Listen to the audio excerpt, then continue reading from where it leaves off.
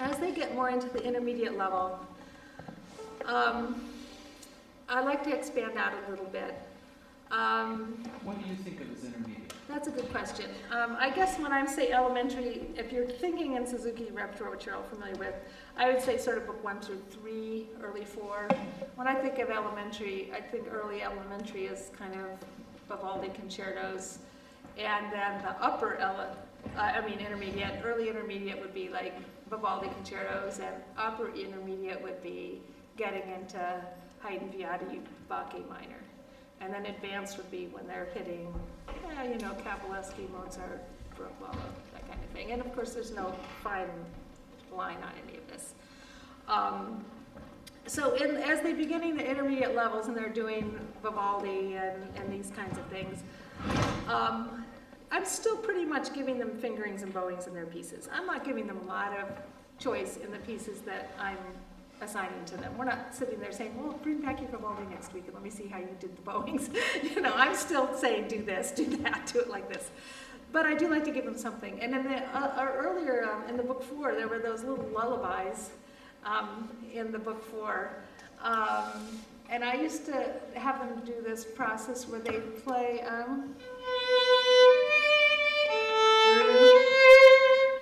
one week I would say, this is going to be an independent piece. I want you to bring it back to me next week. I'm not going to take you through it because I usually walk them through everything in the lesson. I don't just give them, say, learn this, bring it back next week. That's way later.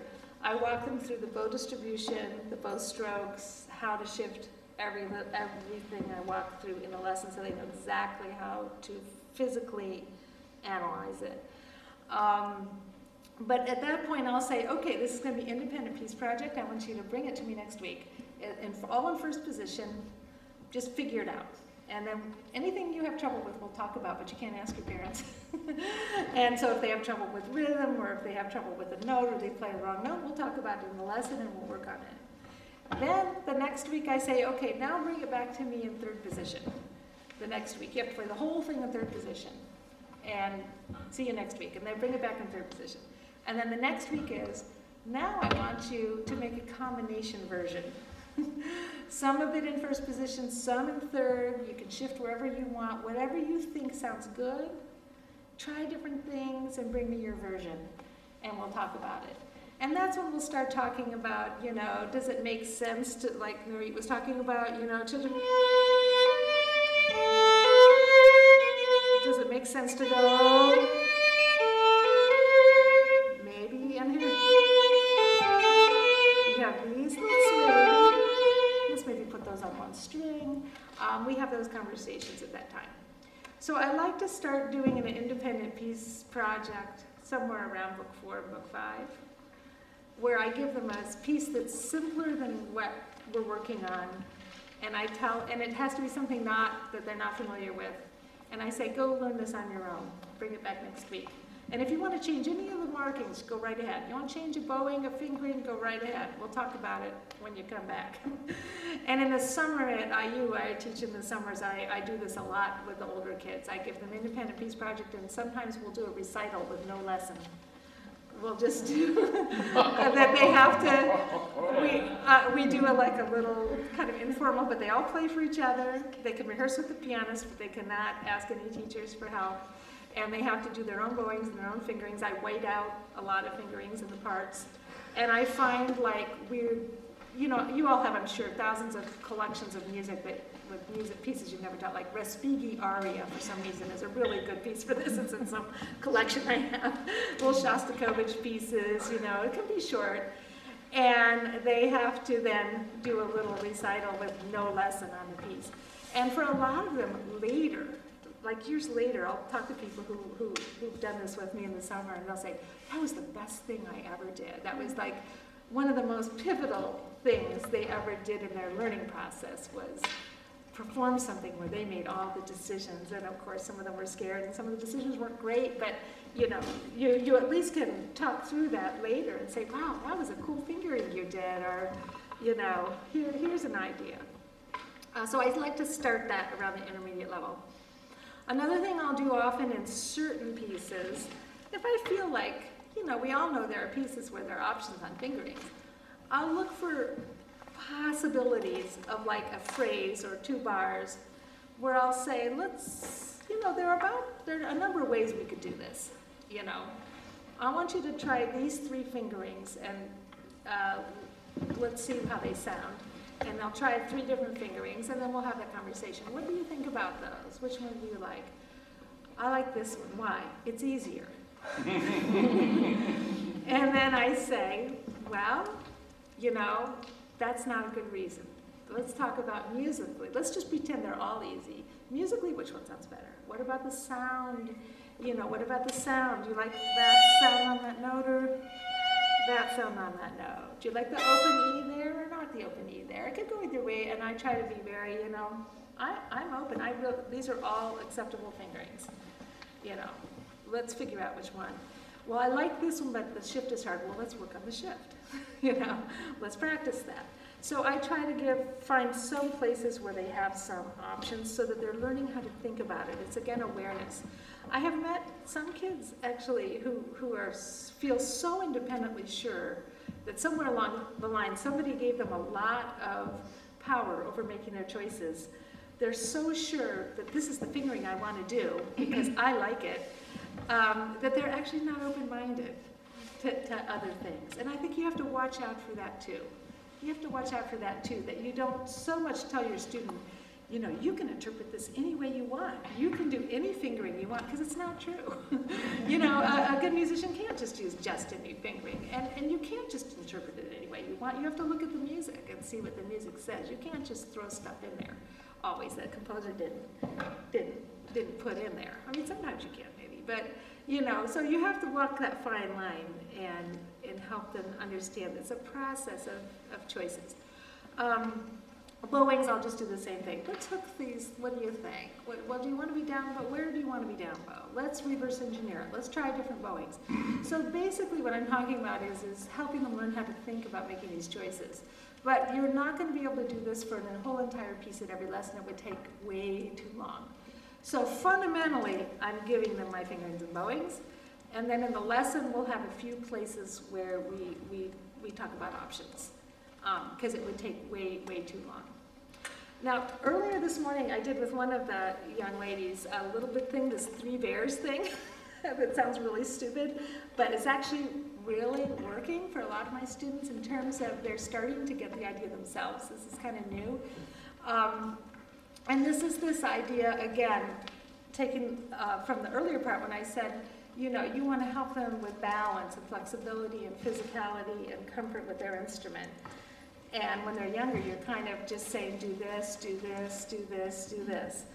At a certain point, I'm going to get a little more complex with that and having them experiment with the different options. So this morning, we were doing, like, is your elbow, your elbow's too high, your elbow's too low. That feels about right. You want to bounce. I find bouncing is helpful because it gets the sensation of weight. I'm looking for the elbow to be about where the screw is, but for some kids, if you say, put your elbow about where the screw is, first of all, they can't see it in the same frame that you can, and they don't get it. Some of them do. So eventually it's sensory, it's sensory. So that's a pressing. I want to relax that arm and just let the bow float. And if it's too far under, then you're getting your sound from your hand. That's not good. I always tell them we need tickle space under both of our armpits. Really, sometimes, if they're going like this, and they're coming, I can't tickle you. So you have to have a little bit of wings, there. With the left hand, if they're having trouble with that, I'll say, okay, well, let's put your wrist too far in. Can you play like that? Oh, that's difficult, actually. Okay, put your wrist way far out. Oh, I can't reach my 4. Okay, well, this is why we have to find the balance. Our wrist is going to be sort of straight, maybe a little in, but definitely not in here, because why? Because your fingers can't drop. And why not here? Because you can't reach your 4. So let's just wiggle it. So I'll have them play with way in, which is how some kids play, and then play, and wiggle it. Does that feel about right? Yeah, that looks better. With the bow hold, we'll do the same thing. We're talking about pronation and supination, and with an intermediate level kid, I'll introduce those terms. And I'll say, okay, well, let's play really pronated, like you're really, really leaning on your first finger. Oh, that doesn't sound good because you're just pressing. Let's go the other way. It's like turning a doorknob. Pronation and supination is actually a rotation of the forearm. So I'll say, turn your doorknob to the right, and then you're leaning on your pinky. Now play. Oh, well, that also sounds kind of weak, doesn't it? So let's try to figure out where in the middle. And what's really helpful is to do it while you play. So let's say we'll start with 2 pronated, and we're going to change while we play.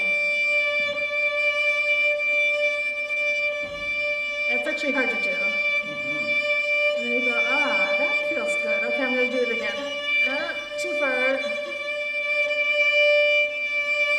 That feels pretty good. Too far. Okay, that feels pretty good. And you notice that your comfort level goes with the sound. That when you're not comfortable, this doesn't sound so good either. When you're not comfortable this way, it doesn't sound so good. And when you get in the middle, it sounds better. Now, in order to do that, you have to have a flexible thumb. And most kids don't. It takes years to develop a flexible thumb. But sometimes, just when you think they can't do that, it's when you should have them do it.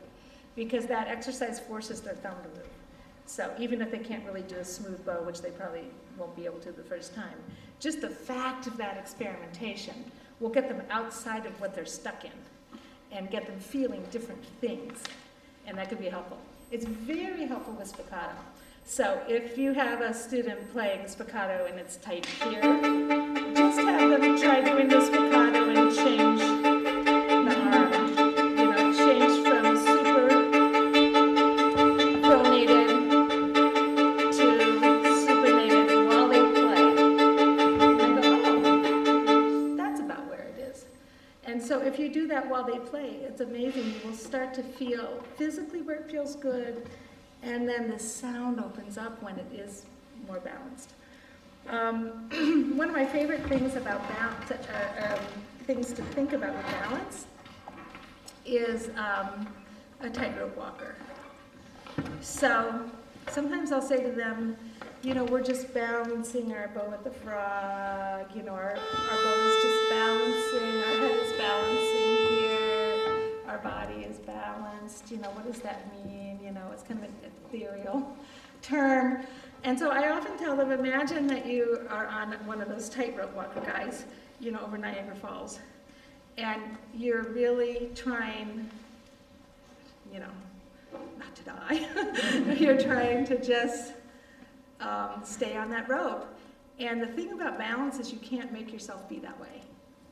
It's like life, I guess. You can't make yourself be balanced. You can't go, okay, I'm gonna make myself be balanced, because then you're gone. You have to allow yourself to be balanced. You have to figure out, you have to allow your body to find it. You can't make it happen. And so that's why I think so much about this is you can't say, curve that pinky and get your fingers here and do this, and hold your bow like this in a way that makes them tight, because then it can't be balanced. So sometimes I will give on exactly how it looks if I had to pick between being tight and looking really good and being a little floppy and maybe looking a little out of sorts. I would go with floppy in the earlier levels any day of the week. Because if you're flexible, you can adjust later and you can learn to bring in a little bit more form. But if you're really tight, it takes years to undo that, especially in the thumb, and then just grab that basic sensory approach to coming to the instrument in a relaxed way, as opposed to, like this. So I think with younger kids are not going to get all that. With a little bit in there in the teen and preteen, you can start talking about tight ropes and balance in a little bit more clear way with them, and they can start to understand that. With the 3 bears, you can do it with anything, with contact point, here, you can do it with pressure, bow speed, you can do it with anything you want. But I have found that some of my students are starting to experiment with it, understand the experimentation of the physical, the relationship of the physical to the oral. If it feels good, it's going to sound good. If it feels tight, it's going to sound tight. And that takes years. In the intermediate stage, I still do a ton of repetitions in the lesson. Their music is getting more difficult, there's more shifting. So when they're playing a piece that has, shifting notes, we'll go through every shifting note in the first lesson of the piece, so that they understand how they're getting from note to note. So, like a blunt kid the other day, you were there.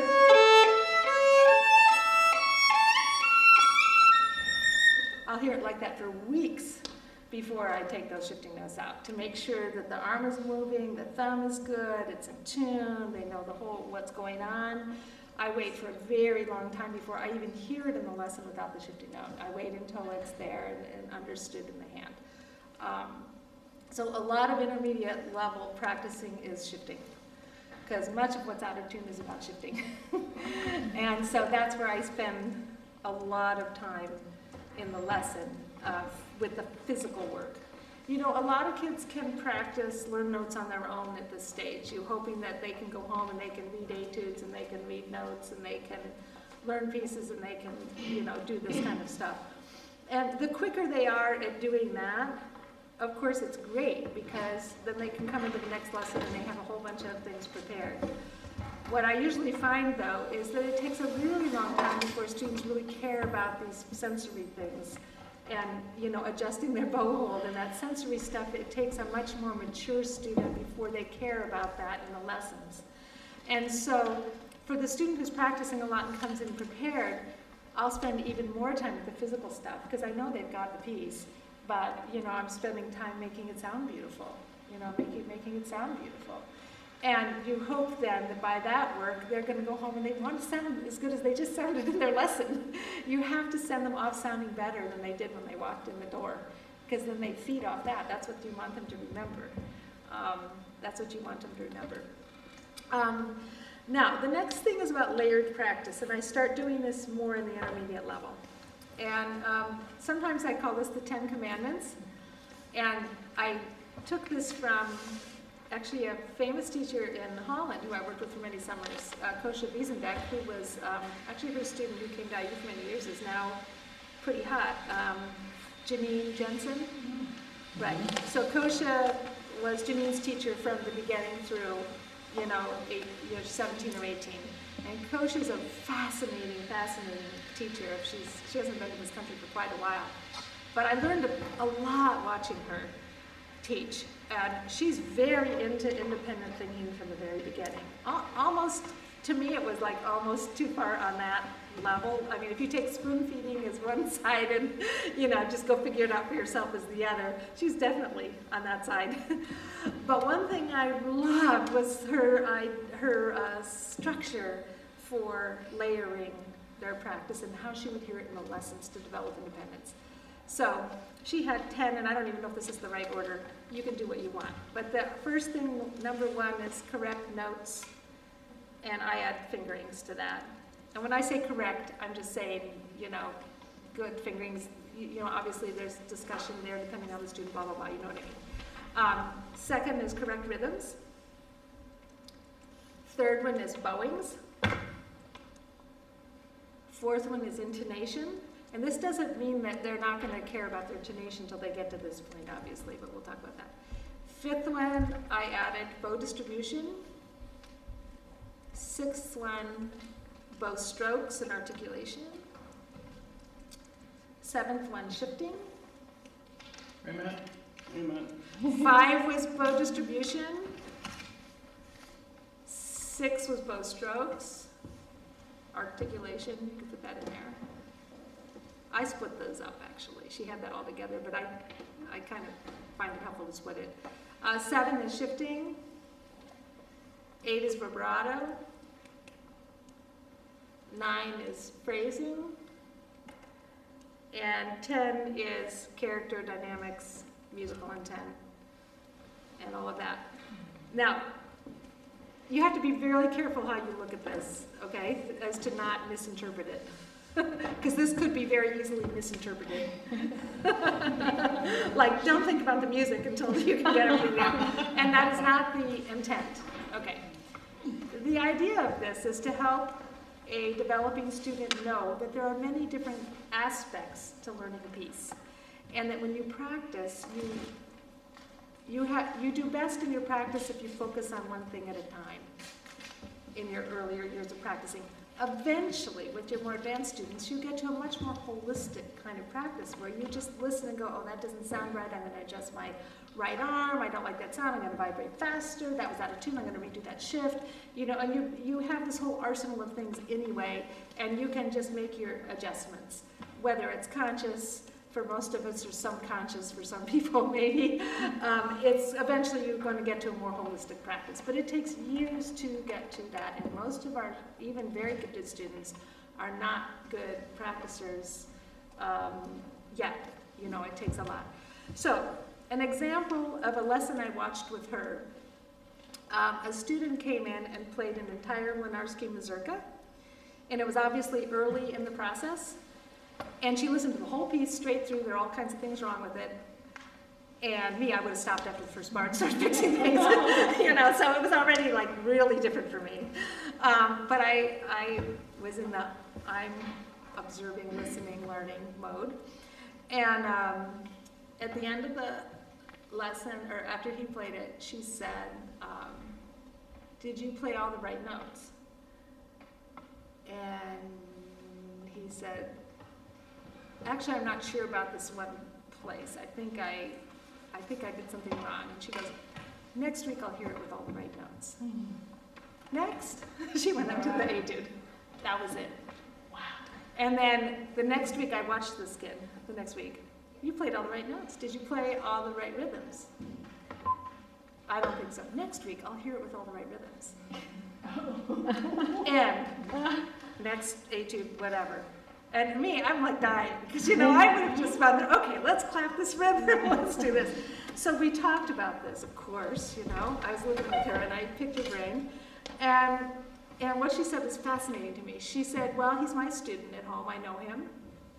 And there's a difference. She said, if I really thought he didn't understand the rhythms, I would have helped him with the rhythms. But he's 13, and we've worked on counting, and he knows how to do it, he's lazy. And I'm not going to waste my time. And that was the answer. The answer, and that I've thought so much about that over the years, because I think my tendency is go in there and help them whether they need it or not. You know, and her answer was great, which was, as a teacher, I think we have to figure out the difference between whether they don't understand it, in which case you can't yell at them, kick them out, and everything else. If they can't hear it's out of tune, if they don't know they don't know the rhythms, they don't know how to figure it out yet, it's our job to sit there and help them figure it out. But if you know they can count and you know they can do it, and they're just being lazy, by her doing that, she's ensuring that he's going to go back and work on his time. And what her point was, it's painful for a while, but it speeds up the process of their independence. And they walk into the lesson with a higher level of preparedness if they know you're not going to, you know, listen to that.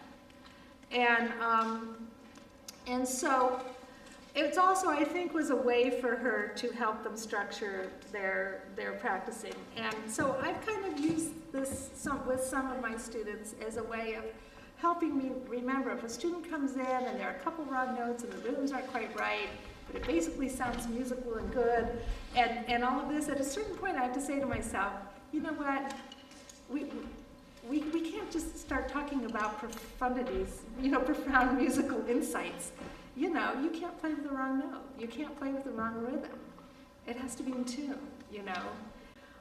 Maybe another week you're going to focus on bow distribution and get it more clarified. Maybe the direction is good, the distribution isn't great. Maybe the distribution is great, but you're working on colle, and you want to say, this week we're going to work on all the spiccato places, or all the colle. maybe it's sounding great and fabulous, and now you're saying, you know, let's see if your vibrato is really matching your sound. Let's work on your vibrato for a more sophisticated student. Let's spend a week on vibrato on this piece. And of course, really, you're working on all of this all the time. And they're getting to know, just remember that they're getting to know the music as they get to know the piece. And so that's one reason why you can talk about the music at the beginning, of course, and talk about the phrasing and the phrase structure, but you're going to go more deeply into that as they're able to technically be able to play it. So they're learning the music as they learn the piece. Another great way to think about organizing practice is, I have a friend and colleague, Sherry Sinup, who teaches at University of Wyoming, and I love the way she organizes this. She says to her students, you have to do a musical analysis of your piece and a technical analysis. So the musical analysis would be for Kid in Book 1, this is ABA. It's in D major, you know, this is a minuet. And for somebody else, it's going to be, this is sonata allegro form, and we're moving to the dominant, and you know, X, Y, or Z. And for a more sophisticated student, you know, it gets more sophisticated. But you have some kind of formal structural understanding, you know your key, you know the main harmonic points. You're looking at, is this a 4-bar phrase? Is it an 8-bar phrase? Where's the line of the phrase? Where are we heading? Why is that note heavy? All these kinds of musical things. Then your technical analysis, how am I going to actually like make this music come out? And that's where you decide your fingerings. You make your bow distribution based on that, your fingerings based on that, and you're you know, using your skills to bring out the music, which is eventually what you want. I do think a lot of times with intermediate level students, we're still talking very technically in terms of skill sets and do it like this, and maybe not enough about the music itself. So I think as it's important to remember to be talking about, singing about the music from the beginning. And as they get more advanced, I find that to be a more motivational aspect for them. So if you think about, and I see these young kids here just laughing. We can ask them what they think. But if you think about a young child who's just ready for their lesson and you're telling them to curve their pinky and they're listening to you and they're trying and their mom's helping them at home and they're really trying to do it. Then you're working with, excuse me all you teenagers, then you're working with a 14-year-old who plays like this, who really could care less how they hold their bow, you know? And you know that when they go home, they're not going, oh, gee, this just doesn't feel quite right. I'm, you know, fly on the wall. We know better, right? You know, then, you know, the question is, do I scream at them and, you know, beat them over the head every lesson for 20 years to try to change that bow hold? What am I going to do about this? Or, my goodness, I've been working with them for 5 years. How could one of my students end up holding their bow like that, you know? I think we've all had that feeling. But in the end, you know, it's up to them in the end. It really is. It's up to them in the end. If they want to sound good, it's up to them. So I usually, and you should turn off the video while I say this, but sometimes I just let some of that go for a while. So I think it's psychological. It depends on the student. You have to look at what's motivating them at a certain age and what's keeping them playing and what their own personal relationship is with music and the violin to make the choice about how much you're going to, you know, push that point, shall we say. And sometimes if I feel like there's just not getting any progress in a certain area, and I've tried everything, maybe they're just not ready for that right now. Maybe they're not aware. It's another awareness thing. They may not be aware. I had a student who had the tightest vibrato. She played up and down the violin, and her sound was god-awful. Just tight, tight, tight vibrato. I worked on it every week, wiggling those fingers all the time. I finally just said, okay, I'm just going to let this go for a while. We did other things. She went to a summer camp, or to an orchestra rehearsal. She came back and she said, you know, I was watching my friend and their vibrato was wider than mine. Your prayers were answered. Oh, that's an idea. Let's work on that, you know. And it's really like what it was. It's like for whatever reason, that clicked with her at that moment. It had nothing to do with me. She acted like she'd never heard it from me in her life. And I just learned a big lesson from that. And I think it's just human nature. I think it's okay. I think there are just times you have to let things go.